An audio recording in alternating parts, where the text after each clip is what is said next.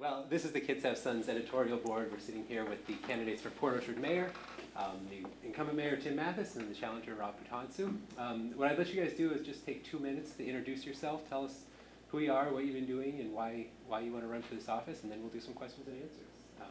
Jim kind of watches the clock for us, and so 2 minutes. he may, give me 2 minutes, and he'll kind of wave to say, tighten it up. Tim, we'll let you go first. Oh, great. Well, my name is Tim Matthes, and I'm presently employed as the mayor of Port Orchard.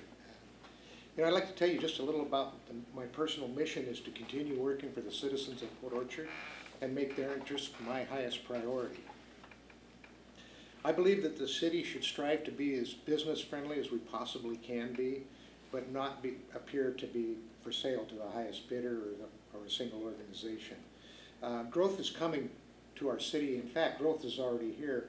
In just the last few years, because of annexations, we've practically doubled in size. And I still believe, though, that even when growth is coming at a very rapid pace, that the citizens and the city can work together to manage that growth. And my goal is to manage the growth so we still love living in Port Orchard after it's past us, after we've reached our maximum growth. So, when I first ran for office in 2011, I said I love Port Orchard. I don't want to see it drastically changed. I have not changed at all. And you know, a lot of folks have came up to me in the last 3.5 years and said, I'm with you. And growth is inevitable, but we need to manage it carefully.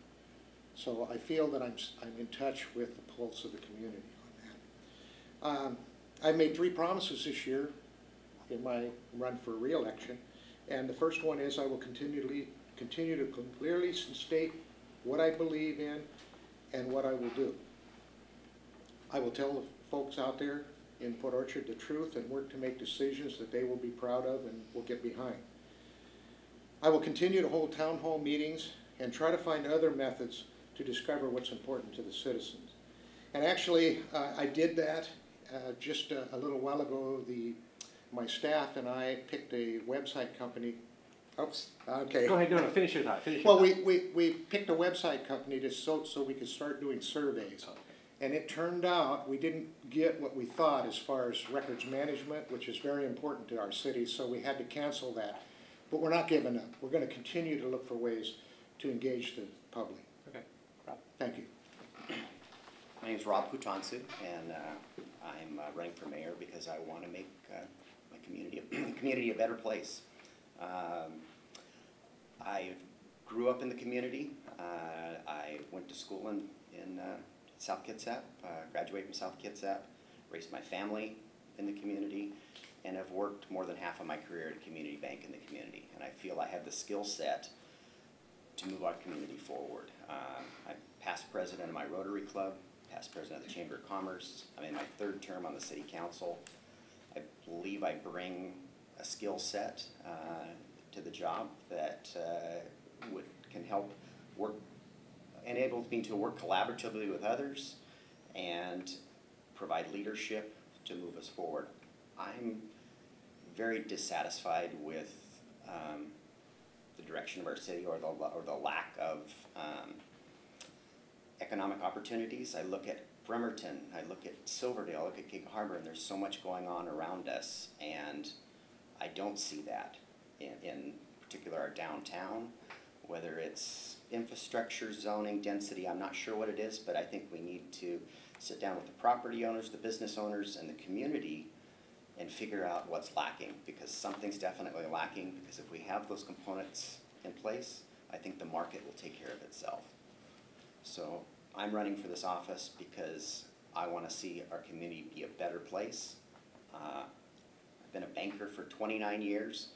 I've been very successful at it. That's what I'm currently doing right now. And I'm going to step away from that career because I feel that you shouldn't complain about things. You should step forward and make change. And I think I can make my community a better place.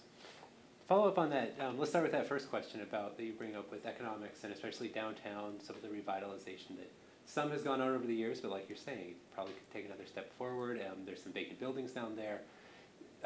You've been on the council.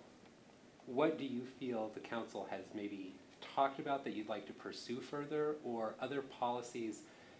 Because that's kind of how that's the way this would work, is that what policy maybe do you see Bremerton, Silverdale, another city doing to say, we could do that kind of a thing and it would really help? What do you see there?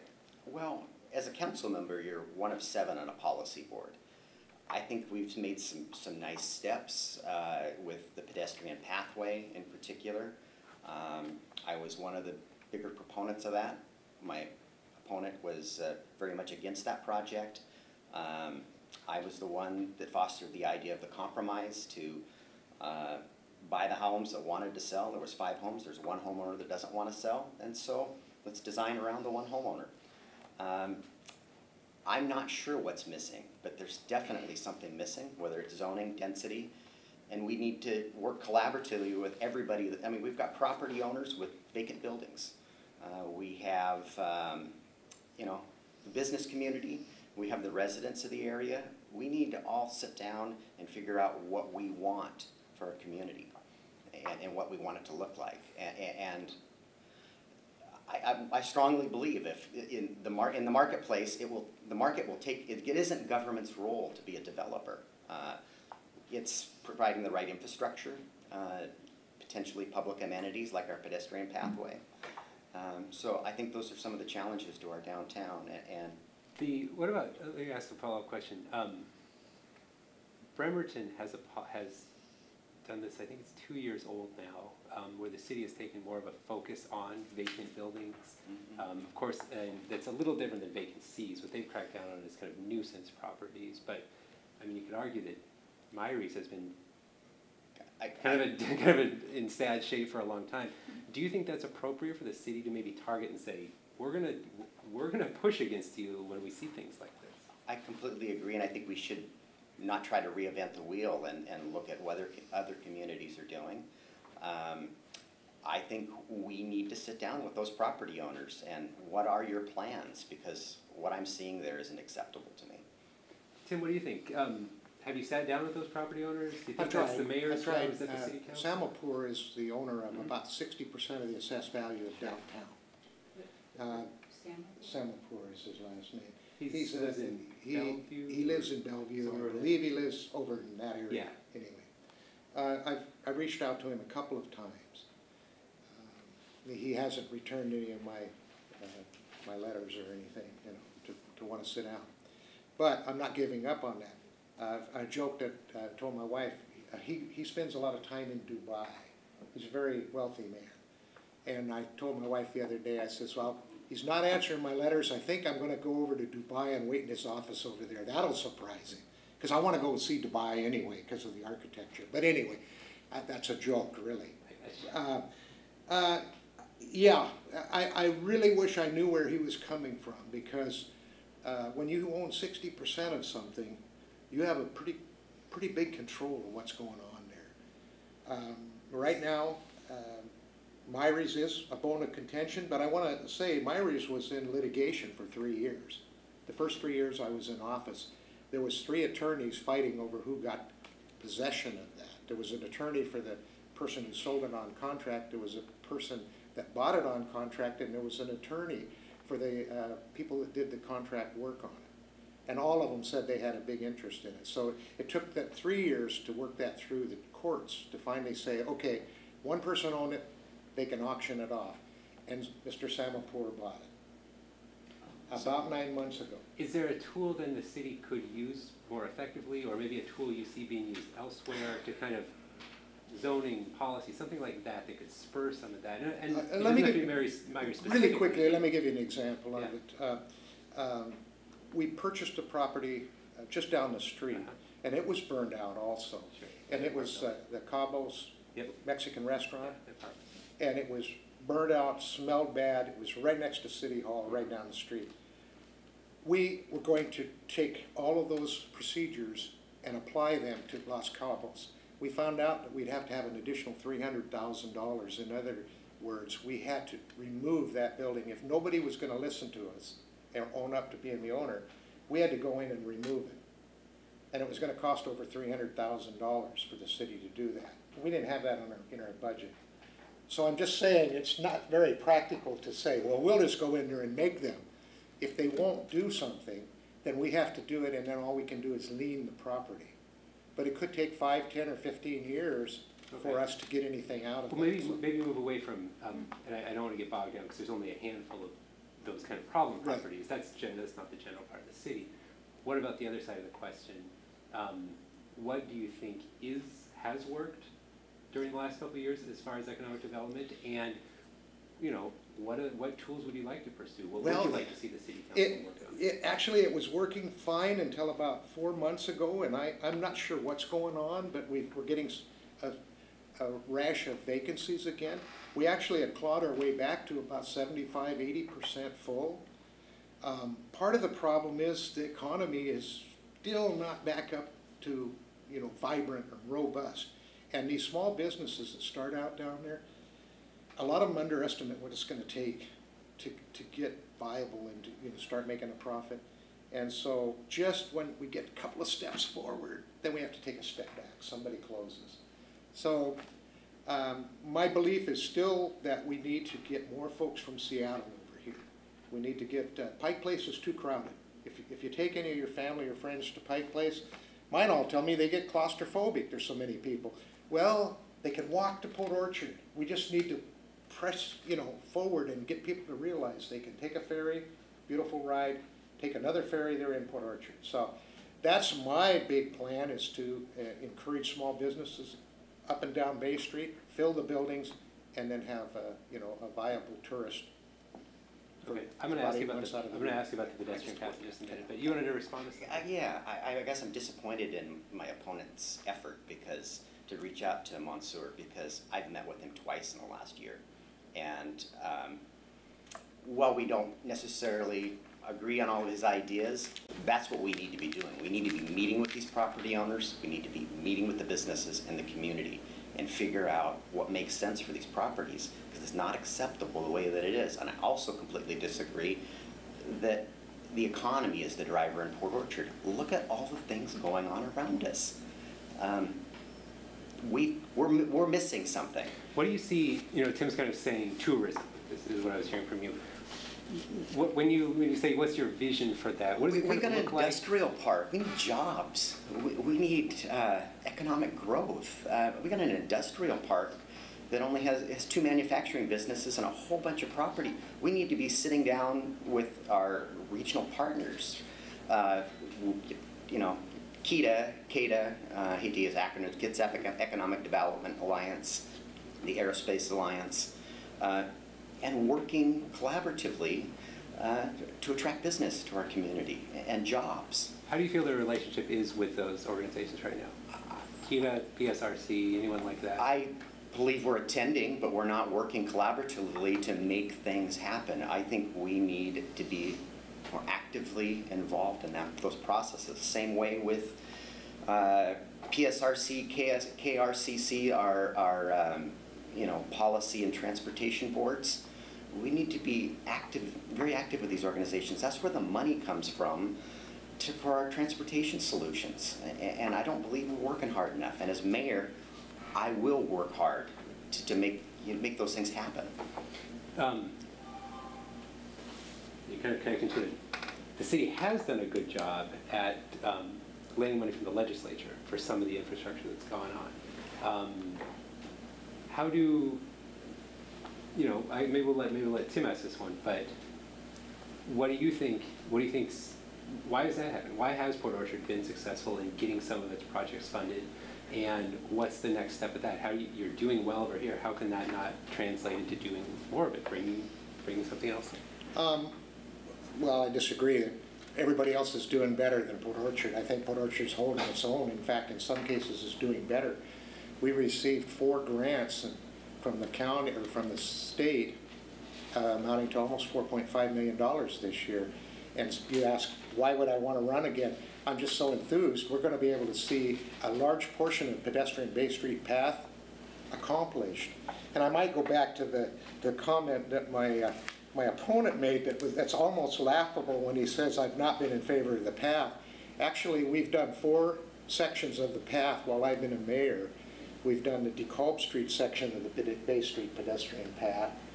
We've done the Marina part of the path. We've done the West Bay part of the path, and right now I just signed a contract to build the bridge across Blackjack. Those are all 4 sections. We're talking about the homes, is that, I mean, Yeah. we can just clear the. Well, okay, yeah, I was homes and against taking compromise anybody's that. home, and I still am.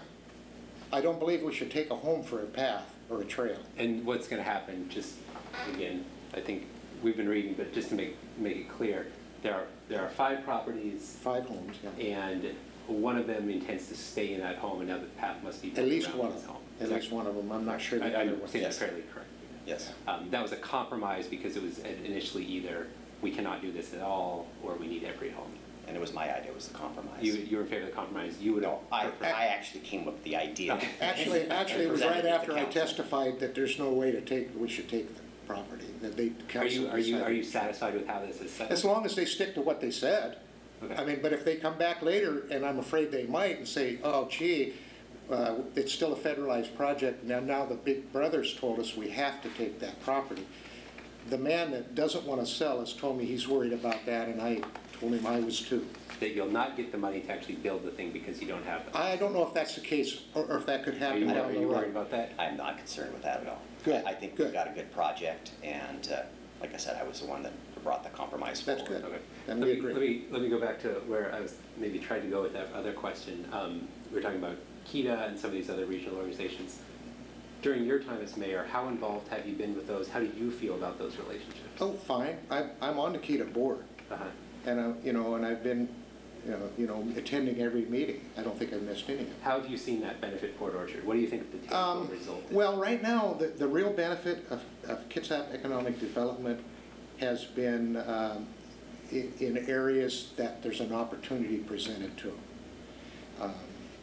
They go looking for people, but if somebody comes and says, I want this information about Kitsap, they don't care what part of Kitsap, but they try to fit them wherever they need to be.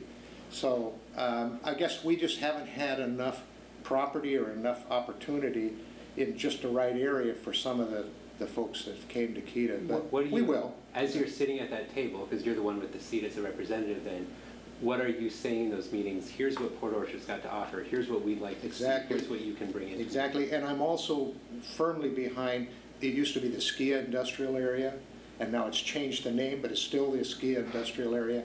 I'm really behind that whole program, because if we can improve Skia, we're going to have better job, production in the future. It's not in Port Orchard, but it's close enough to where we need to participate and help Bremerton Port and Skia. So. You asked a question about the success we had with the legislature, and I can speak to that. I would almost say that we've had success in spite of our mayor. Those were projects that were started long before the current administration. The plans we'd made, designs we'd done. Our lobbyist is one who did the heavy The lifting. city still retains the lobbyist. Yeah, which we've had her for a number of years. It's been back to the. Yeah, and I would. She's been on board about 6 years. Before, yeah. 5 Yes, years. yes, she has. And it's Jan Angel, it's Michelle Caldier, and Jesse Young, who all, should be thanked for the funds that they brought, to the city of Port Orchard. And I've personally thanked them, and I'm not sure that my opponent has. Let me ask this question, because you're talking about the city lobbyist and kind of the role that person plays, and truly, I think so, and that's a success. I think you should be proud of that.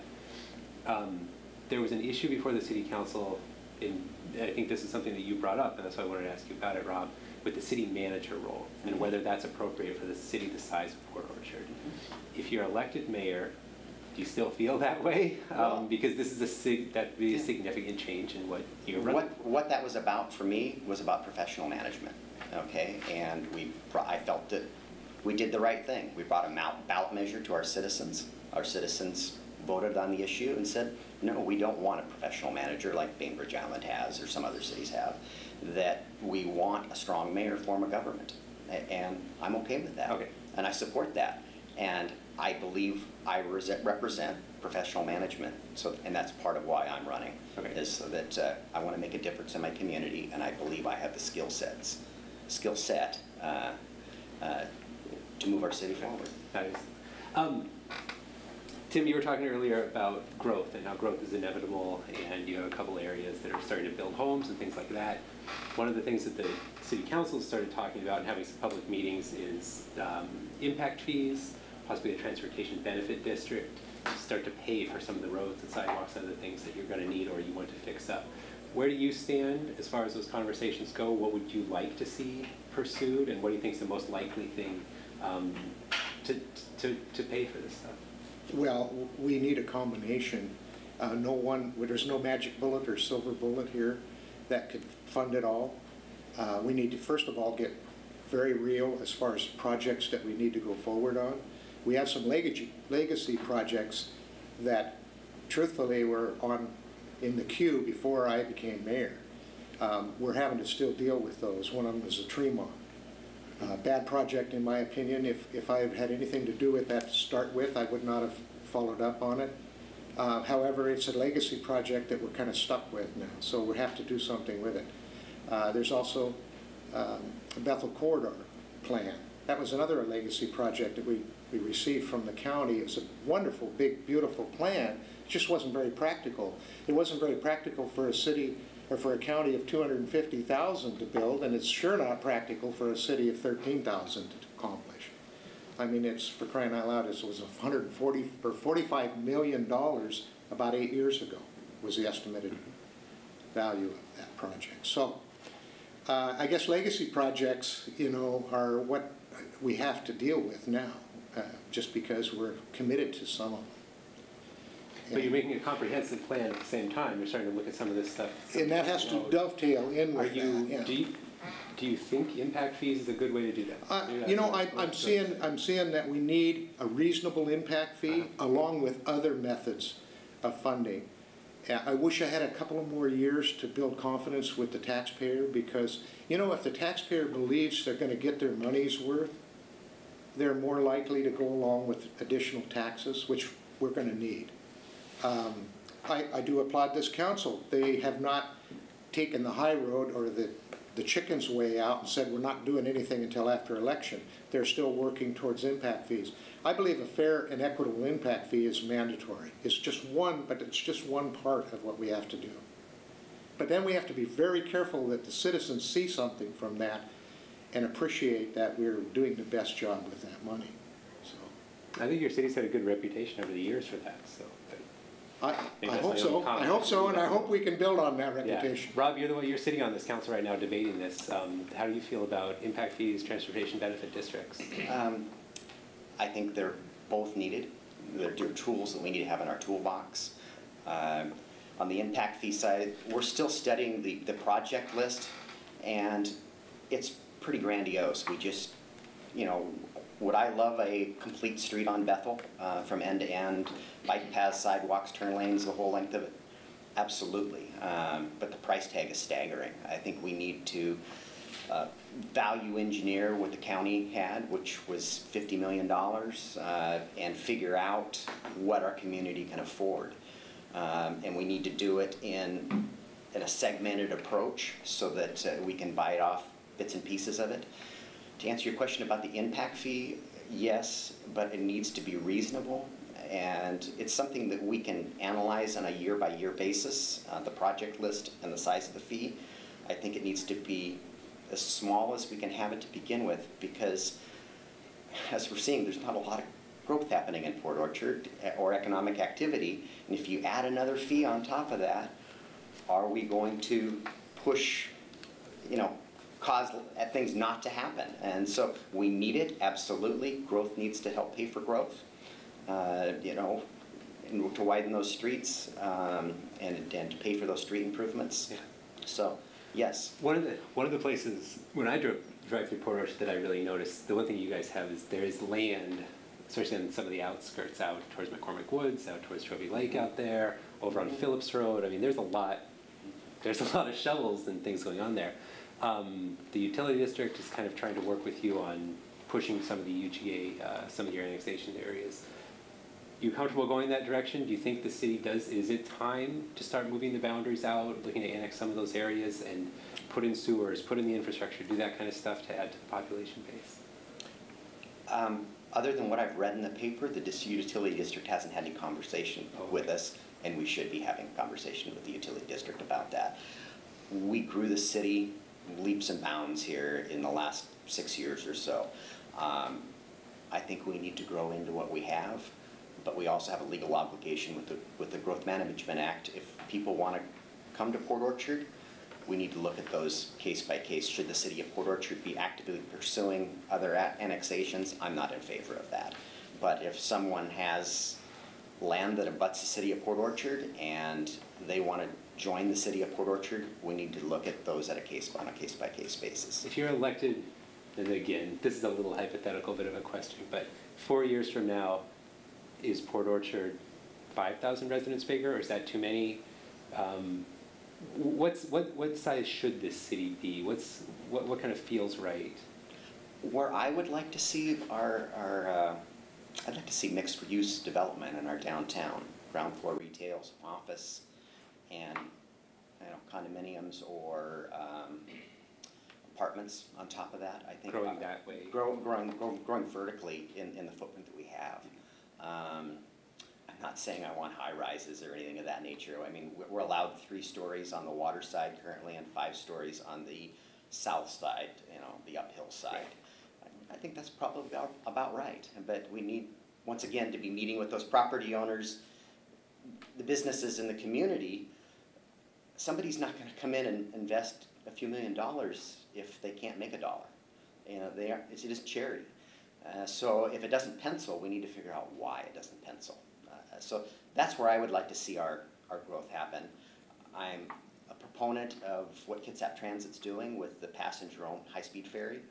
I think for our downtown, or Bremerton's downtown, could become a bedroom community to Seattle with a 30-minute connection to Seattle. I think it's a tremendous opportunity. We're still in the developmental stage of that process and that ballot measure. But it definitely needs to be a ballot measure, and it's got to be something that the community wants, or the county as a whole wants. Oh, I'd like to make a prediction. In 5 years, we'll probably grow about 2,500 homes, and that'll be about probably close to 4,000 folks. I think nowadays the average house is 1.8 person or something. I forget what the last statistics. So somewhere around 4,000 residents in 4 years. We have plenty of growth area. Our urban growth area is plenty big enough without adding what our utility partner wants to add. Okay, I'll make a prediction. That's going nowhere. My opponent is the chair of the Utilities Committee, so if he doesn't know what our partnership over there at West Sound is up to, I don't think anybody does. In fact, just a couple of weeks ago was the first thing I heard about that proposal. I understand their position. They would love to be able to have more hookups because we're right now only at about 42%. And that's a partnership project that we have with the sewer plant. Half of it is the city of Port Orchard, the other half of it is West Sound Utility. Okay, I understand the idea that government and cities and utilities should strive to get the most people hooked up so it reduces the unit cost for everyone. However, I think our urban growth area is big enough, we're going to eventually fill those services.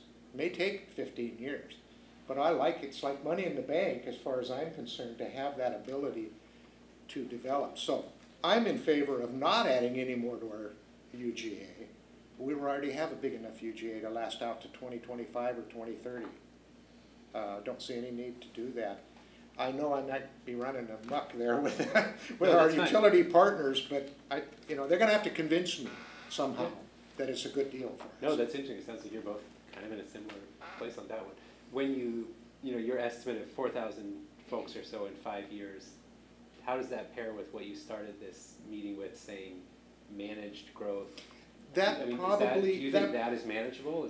It is manageable because most of it is going to be out in the McCormick area. And there'll be some infill, but it won't be hundreds of homes because we don't have hundreds of lots, infill lots. So most of it is going to be out in McCormick, and that's already been planned for by the county, and then we got it by default when we annexed. So the planning's been done for the most part. That's a big thing, We're still a little city and we still don't have a lot of staff. So that's important that the planning's already ahead of us. Nick Bond is a really good development director. I brought him on about 2.5 years ago. He's a fine young man and he's finally getting on his stride now. But I can't keep adding too much more to his plate. But I think we're manageable. I think we're going to be in good shape for that 4,000 at least homes over a 5-year period. Yeah. And hopefully it's a kind of a balanced 5-year instead of 1,500 all at once. Right. But if that happens, we'll get some part-time help for the departments that we need. And well, and this plays into that impact fee question. Yeah. You know that there's going to be a bunch of houses going Right. on there. we'll plan for it. Figuring out. And that end of the city already has an impact fee, the Yeah. McCormick area. Oh, they have a special one for it. Was part of that development agreement Right, that was put in it's a- place with the county. That was a Built Gen the- 2 agreement, yeah. Builds the fire station. So and all that kind of my stuff. position is if half of our city has an impact fee, the whole city ought to have Seems at like it least the makes same sense. impact fee, and we probably need slightly more than that to pay for some of the Yeah. legacy projects. What about, Rob was just talking about downtown and kind of his vision for maybe what could happen down there. What's your reaction? Oh, exactly. We need to be an example downtown, and you know, Los Cabos building, one of the problems we had once it burned down is nobody wanted to own up to tearing it down. It was in basically in another attorney, and I don't want to badmouth attorneys, we may have attorneys in our families, but there was an attorney or two fighting about who was going to be the owner and who's the decider on that property. So it was just sitting there, smelling bad and looking bad.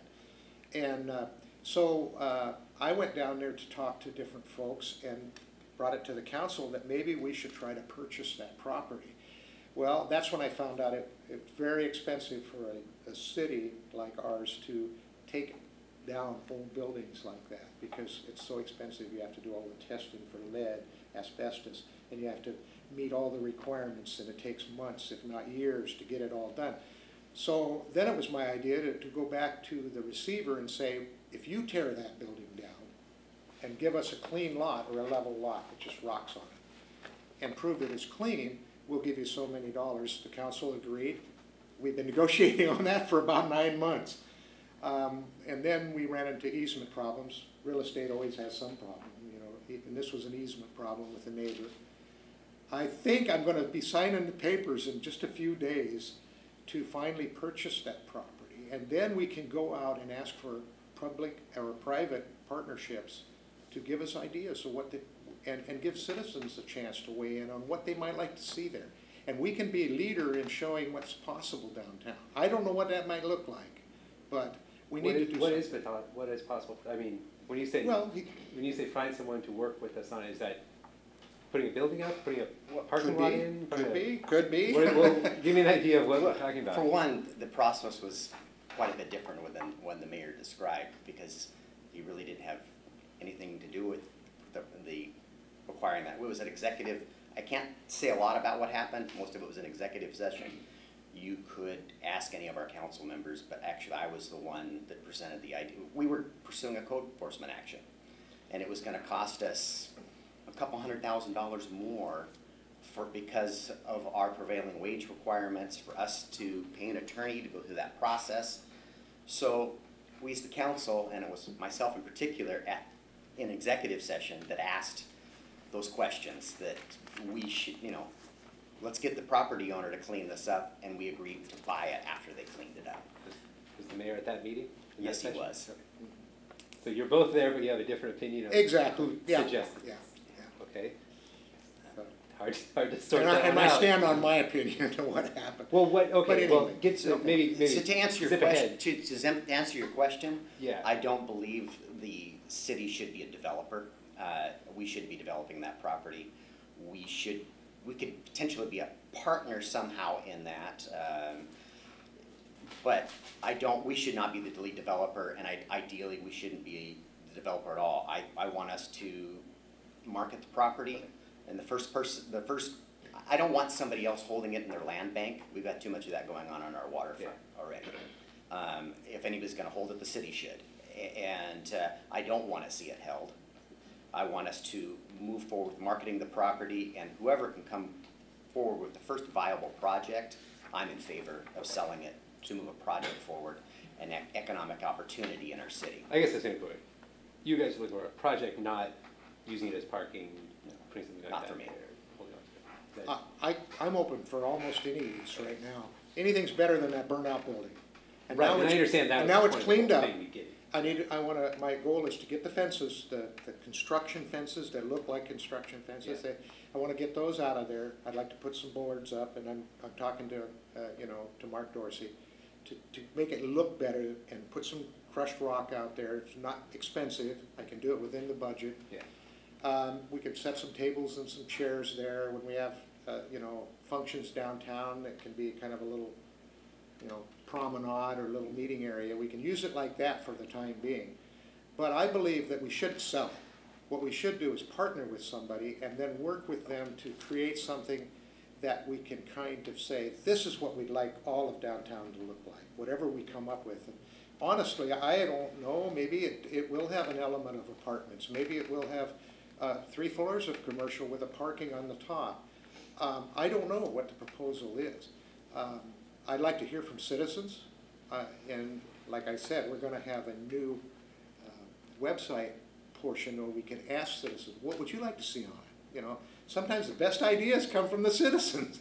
So I'm just open. I'm just tickled that the city will be able to work on that project in the next couple of years. So I just wanted to clarify.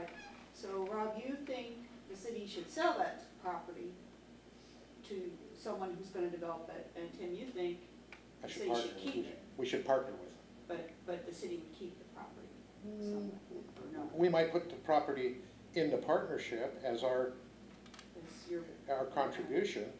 okay, but but the city would have more control. We'd have a little more control of what's going on. I'd be open to a partnership. I don't believe we should be the developer. I don't believe that's government's role. I believe we're inefficient at doing that, and it costs more money. And our citizens shouldn't be paying for a development project. I think if we get, once again, the zoning, the infrastructure in place, the market will take care of itself, and we've got a prime piece of corner property there that I think some developer should be salivating over. Real quick, Rob mentioned his opinion on the passenger-only ferry. Something's going on. You're working with you work with Kitsap Transit, so you're in on this. Right.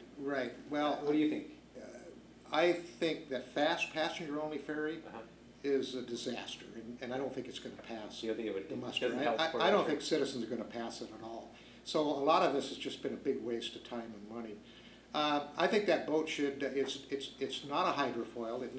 Of course, they don't say it's a hydrofoil now, but it's dangerous when it's on its foil. So I think the foil should be removed. I think it should be turned into a regular old ferry boat, and then.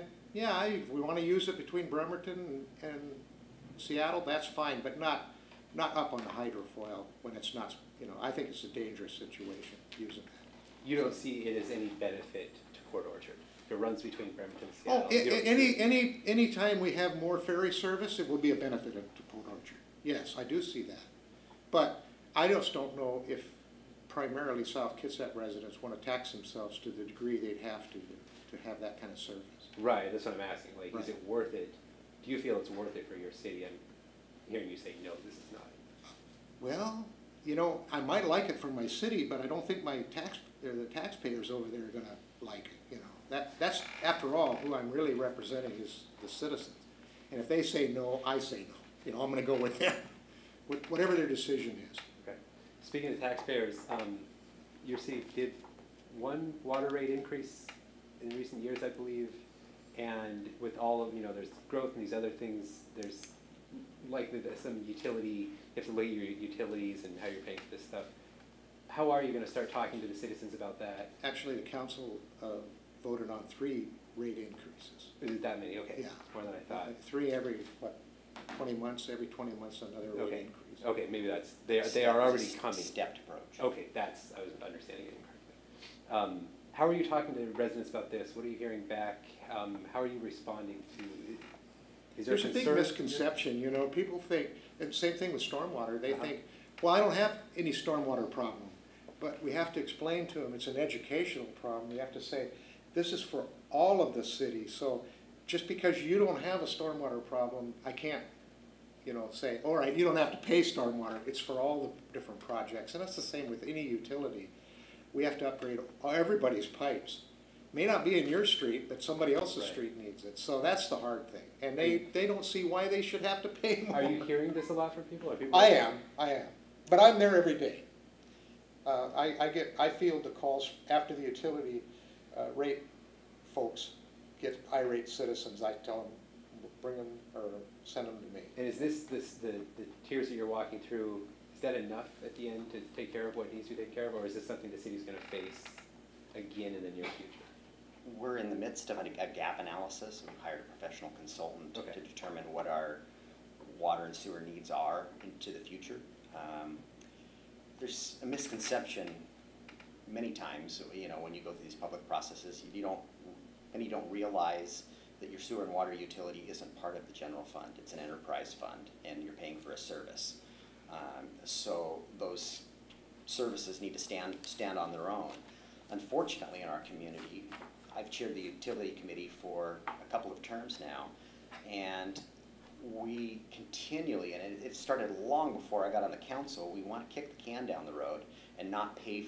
We're willing to raise the rate to cover the operating need, but we're not willing to invest in infrastructure, and we continually kick the can down the road, and it continues to get more and more expensive. And so it's convincing your citizens that this is a good investment. You know, we're right now, unfortunately, building a $6 million water project to hook one of our wells online. And we had to borrow the money because we weren't willing to raise our rates sufficiently, you know, to pay for it with cash, which I would have much rather done. But, you know, the council's a body of 7, the policy board, and it takes 4 votes to make that happen. It didn't happen. All we did for over a number of years was just raise rates to cover the operating loss and not invest in our infrastructure. So now we're stuck paying for it with a loan, and part of that gap analysis is we got to have money to repay that loan. Isn't this a good time to borrow that? It's certainly, you know, I do that for a living. If you're going to do that. Yeah, you're right, but I would have much rather had the cash to do it. But you're right, borrowings are cheap right now, and we got a very good rate. I would have liked to have borrowed less or not at all. I think We actually got a really good, and it's a state utility fund that they're not funding anymore, so probably now is as good a time as any to get that loan. I think it was 2.8% or something like that. So, yeah, it'd be ideal if we had $6 million in the bank. I don't know if too many small cities that carry that kind of bank account from year to year. So, at least we got a good rate, and that's going to be a well that's going to provide us water for the next 20 years. Not all of our water, but I mean provide us growth and infrastructure for the next 20 years. So it's a pretty important piece of our utilities. Yeah. I am interested in public health, and the city mayors sit on the Public Health District Board here in Kitsap. And I'd like each of you to explain what you believe your role is on the board and what your responsibilities are to the citizens of Port Orchard with respect to public health. Well, we have a really good county public health department, and on the board, we have a meeting monthly and sometimes 2, but most of the time always once a month. It's a large volume of information that our public health board gives us, sometimes 200-300 pages, so you have to be willing to read a lot and highlight and use a lot of sticky notes and ask a lot of questions. But primarily, I depend a lot on that physician and the nurses of the public health board to tell me things that, you know, I wouldn't ordinarily have a knowledge about, and that's public health. And then So, what do you do with that information? well, I ask questions at the board meetings. No, but I meant after the board meeting, what? Well, we vote on it. For instance, right now, e-cigarettes are a big thing. And we've been working for the last probably 4 months off and on these board meetings about what are we going to do. Well, the board just is leaning at least to voting on treating them exactly the same way as cigarettes and not allowing for anyone under 18. And, you know, of course, having them so many feet from an entryway and all of that sort of thing. I think we may be too lenient on those. I mean, what could possibly go wrong with 7,000 different concoctions that nobody's ever tested, and we superheat and vaporize and then put in our lungs? What could go wrong there? Those aren't tested. The EPA doesn't test any of that. You know, nobody does. So I'm thinking, those can be really dangerous. Someday we may find out they're 10 times more dangerous than anything we've done in the past. So, I guess to answer your question, pay attention, ask questions, I have town hall meetings. I ask people when I'm asked something there about e-cigarettes, I bring it up at a town hall meeting. I ask the public what they think. Of course, I get beat up a little bit on those that like e-cigarettes, but I try to explain to them what could go wrong. Plenty. You don't want to superheat some kind of concoction. Nobody knows what's in it. You know. So anyway, does that kind of answer? I don't sit on that policy board, Right. and I don't recall our mayor ever sharing anything that was happening at that policy board, which I would strive to do as the mayor, to share that information, share those decisions with our city council. I think it's one of the paramount responsibilities of our city is health and public safety. We need to provide those services to our citizens. My wife is a practitioner in the mental health field. I applaud the county for what they did with the mental health sales tax that they did here in the last year. So I think that's a big step in the right direction. But those resources are going to the county, but I believe, hopefully in that policy board, I'm not sure if you're involved in those decisions, so I'm not knowledgeable of that policy board, but I would be very much so as mayor of Port Orchard. I just wanted to ask, so Robert, you were on the city council. If you don't get elected, are you still in the city council? Yes, So I'm not up for election this term. So or this, you'll keep that position? yes. And I have a job right now, and if things don't work out the way I want them to, I still have a job in my banking career. You're banking, right? Yeah, and yes, I'm 2 years into my 4-year term. Okay, and the council is nonpartisan, right? Correct. Okay. Tell us, talk about the relationship. And I was going to ask Tim, you talk about your relationship with the existing council, how you try to work together, what your kind of take is from it, and then you, Rob, if you were elected, how do you feel you'll handle the going from being one of the group to being over here, and how you would do that? Well, you know, personally, how you approach that question. Go ahead. Okay. Good. Mayor Matthes is my third mayor, and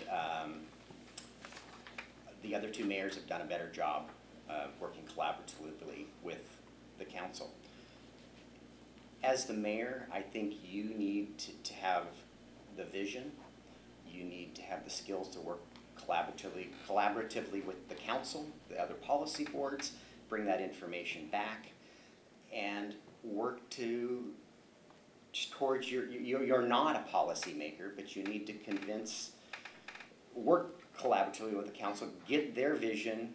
Hopefully it's similar to your vision. If it's not, you need to carry out the directive of the policy board. Many times that's where we're butting head with the current mayor, is that the pathway, and he didn't want the pathway, and at least the segment where the houses were, and the policy board said, yes, we do, and this is what we want to get done. And so it's not a good working relationship right now, and that's part of why I'm running, is I believe I have the skills to provide leadership and bring folks together to move us forward. Been about my community, from my Rotary Club to the Chamber of Commerce. I'm co-founder of the Kurt Wagner Education Fund, and I know how to get things done and bring people together, and that's what I want to bring to the mayor's office. Okay. Well, I think that the council's sick. I think they have a disease called ism, and that's cronyism, negativism, and favoritism. And if you look back, luckily, I've been always a staunch supporter of always having videos of all our council meetings, you'll see that from day one, my opponent and a lot of others there have never tried to work with me. But luckily I realize I don't work for them, I work for the citizens. And we're just a microcosm of the federal government. I'm the administrative official and I work for the citizens. And I will step down from that podium and I will take a public position like on those houses, and I'll do it again. And that's what this council doesn't like about me. I'm not afraid to take a position that I believe is fair and right for the citizens. So guess what? If I win again, I'm not changing. I'm going to continue to work for the citizens, not for the council. That's my position. Give me an example of where you think that's been beneficial for the city. Because sometimes people from the outside, they see conflict and you don't like it. What do you, Well, do you think know, do you think it's been we good? cannot have 7 people sitting around a bonfire singing Kumbaya. I mean, that's scary to me if everybody agrees. But this council seems to think that they need to be always in agreement or in lockstep with each other. Well, I don't think that even makes for a good decision. I think I like to see some people disagree. And yeah, you know, to a large degree, you know, a debate is good. I really think it is. I think this is wonderful. This is the first time my opponent's ever had anybody run against him. He's been he's had 2.5 terms and he's never ran an election. So wake up, we're gonna have fun with this. We are, we're gonna bring out a lot of things. And the other thing I wanna say about my opponent, he's been a legislator for almost 8 years. Why hasn't he done any of this? I mean, he's constantly going to the mayor, who's the administrative officer, and blaming me, but yet take some leadership. You've been there 9 years or 8.5 years. What have you done? That's Where do you feel the council has fallen short during your term? Oh, I think the cronyism's the worst part.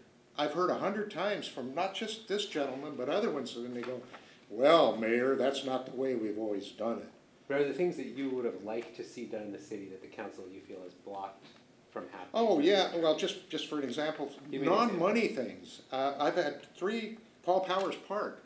I had some money in the budget and I wanted to do some minor repairs that would increase the usability of the park. They said, no, we don't want to do that. Well, actually 3 different parks. And then I said, well, look, we have a park we haven't even used. Nobody pays any attention to. And I got over 100 people to clean it up, at least a couple acres. And I said, how about letting us use it for a dog park? No, we can't use it for a dog park. So now it's grown back up into blackberries. When I had people ready to put the fences up, wouldn't have cost the city anything and we'd have a usable park. So there's just many examples of trumping me because I guess I'm not one of the boys. Rob, you can't speak for the whole council, of course, because there's a number of people, but And that's what do you think the completely accusation different, that you guys are? completely different role. I'm one of 7 of the policy board, and we aren't in lockstep. We have many split decisions in the things that we've accomplished, or policies that we've passed, and it's just a completely different job. And I feel I can do the executive job, and do a better job, or I wouldn't be doing this. You know, I've had a very successful career. I'm going to walk away from that because I think it can make a difference in my community. It's the right thing to do. So that you think it's not that the council intentionally does not want to work with the executive branch. We're the policy board. We vote policy. You know, 4 council members say this is what we want to accomplish. You know, this is where we're putting our resources. It's the executive branch's role to carry that out. And why do you think that disagreement has developed, Faith? What I'm asking. Stubbornness, I think. I don't know. I can't answer for my opponent. So it sounds like you think that the council sets the policy and the mayor implements it. And the mayor seems to think that he has a role in helping to establish policy also. Is that, do I understand that? Well, yes, to a degree, and on the same side, the council wants to be the administrative officer. Oh, okay. They want to get involved with the employees, and that's not their job either. Okay. So, yes, I think we have some claim jumping on both sides there that doesn't seem to work very well. I completely disagree. Our role is policy. Executive branch manages staff and carries out the day-to-day operation. Your policy board is no different than a board of directors of a corporation. They tell the CEO, this is how we're going to spend the money, and this is, you know, you bring a budget forward, and it's adopted, it's blessed by the policy board. Have you ever given an order to a city employee? Never. It's not my role. We're kind of wrapping up now. We're getting to the end of our hour that we had promised you guys, and we'll give you kind of a closing statement. Tell us, anyway, if we didn't get to something that you want to bring up, here's your chance to do it, and also maybe just a last, you know, give us a sense of what you think it is personally that kind of separates you. Give us something that, here's why I'm the person that should be voted for in the city. Here's what makes me different. Let's see, we started with Tim, so we'll go Rob, then we'll let Tim have the last word. I want to do this because I want to make a difference in my community. I believe as the mayor, you need to be able to work collaboratively with others. I've spoke to this already.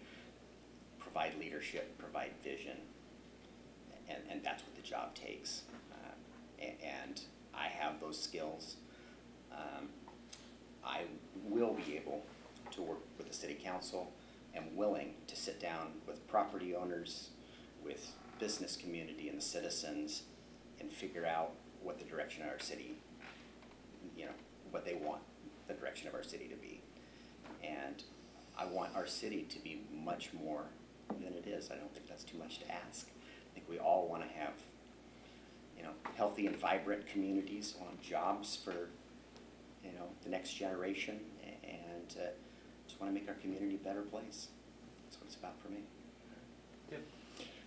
You know, I didn't get a chance to talk about parks. I'm really a big parks person. I believe that we have a wonderful park system. When I first took office, there was one or two council people making apologies about our parks and saying we had terrible parks and we don't take care of them, and I disagree vehemently with that. So I went out and started looking around, and I discovered, like I say, 2 parks that we haven't used at all, that were all overgrown. There was 8 foot of blackberries and scotch broom on them. So I took it upon myself to start coming up with plans and programs so we get some usability back into those parks. There's no sense in even talking about buying any more land for use for a park until you use all of the park property you have. So I've improved Clayton Park, Givens Park, Vansey Park, Givens Field, Paul Powers Park in the 4 years that I've been mayor.